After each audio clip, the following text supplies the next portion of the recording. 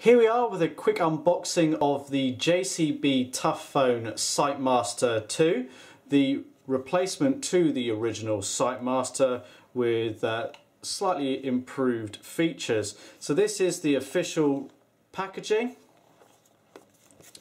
and if we take a look on the back here, we've got a water resistant and dust resistant phone, tested to IP67, 1 ton pressure tested, 2 meter drop tested, Bluetooth, 2 megapixel camera, torch, and then we've got the GSM frequencies there as well.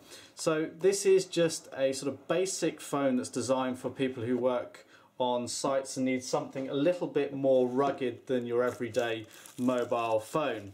It has got the JCB branding on it, as we can see here. We'll come back to that in a moment, but as the name implies, this is designed to be tough. It's water and dust resistant, pressure tested, drop tested, and it's going to live up to a harder life than most phones.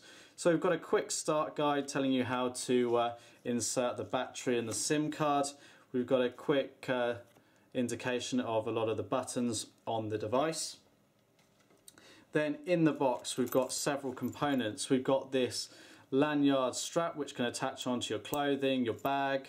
We've got a little compass on the strap here. We've got the components for actually attaching it to the device or attaching keys to. We've got this little tool here for removing the screws on the back of the device to access the battery cover. We've then got the wind-up charger option here.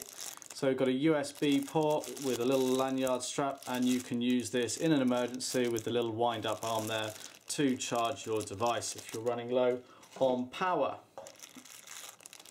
You've then got a set of in-ear headphones with inline microphone and clip for your clothing.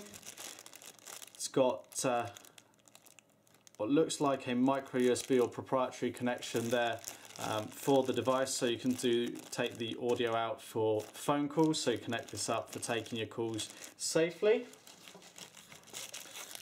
We've then got a micro USB cable with USB connection that goes into the mains power adapter, or that wind-up charger for actually charging the device.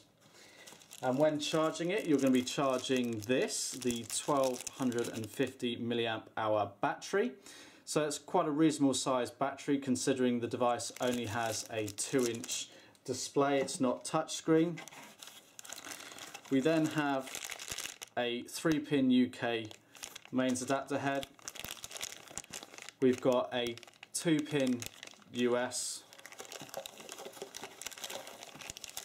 a 2-pin Euro mains adapter, and then we've got the mains adapter itself, onto which you connect the different heads for the various countries, and then you've got a USB port into which you connect the provided USB cable and in turn charge the device.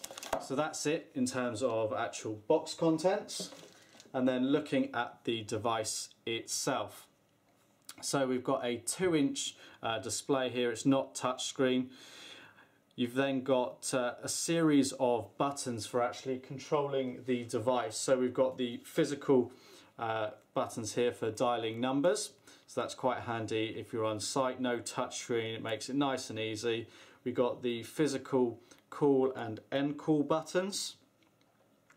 We've then got the soft keys on the right and left for navigating the menus. We've got a button here for actually silencing the phone. We've then got a lock button here as well. We've got the microphone for your voice down here, and then of course at the top we've got the speaker as well. On the side we've got the micro USB charging port cover, so you connect your mains power to that, and then this cover goes over it. And this is to help it with its IP rating and water resistance. You have to make sure that covers over it there. You've then got a dedicated camera button. It's a 2 megapixel camera on the back of this. You can then see we've got some of the real sort of ruggedy design here with the sort of screws. At the top you've got this piece that you can see through, and that's to allow you to attach the lanyard to it. On the back here is the 2 megapixel camera with LED flash. You've then got a loudspeaker on the back here. You've got the battery compartment under which sits the battery and the SIM card, and you use the tool or a screwdriver to remove the back cover. And then on the other side we've got the torch button, so you can use the LED flash as a torch here. So just going to put the battery in and get this powered up. So just going to show you under the battery cover, you've got the SIM card slot here, and then you've also got a micro SD card slot for a memory card there if you choose to use that for putting things like your photos on it. You pop the battery in like so, and then you replace the cover like so, and we screw these in place to ensure the device remains water and dust resistant. So it takes a little bit of time just to do that. It's not something you're going to want to do every day, removing the SIM card, because you need to make sure this is secure. Now you can use the special provided tool as well. So let's just actually power this device on and give you a quick look at the phone in a little bit more detail. So it's a proprietary system on here, so it's not an all singing, all dancing Android operating system, but IP67 rated, 2 meter drop tested, so this device is going to live up to it. So we haven't actually put a SIM card or anything in here at the moment, so that's why it's coming up with insert SIM.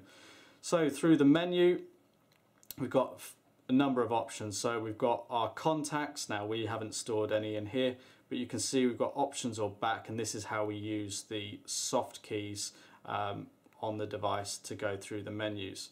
We've got the ability to go into messaging if we had a SIM card here, and you can use the physical numeric keypad to type out a message. You've got the call center, which you can see your call history and some call settings. You've got extra facilities such as a calculator, currency converter, stopwatch, and even an e-book reader on here. Multimedia, so this is where you can go into your camera and take pictures, view them, view video. So let's go into the camera there, so you can see that we can then take a picture. We've got a variety of settings coming up on the side here as well. We can then view any images that we've taken, but there are no files. We can record video from here as well. Just use the big button in the middle to actually proceed with that, and we can stop, and then we can save it if we choose.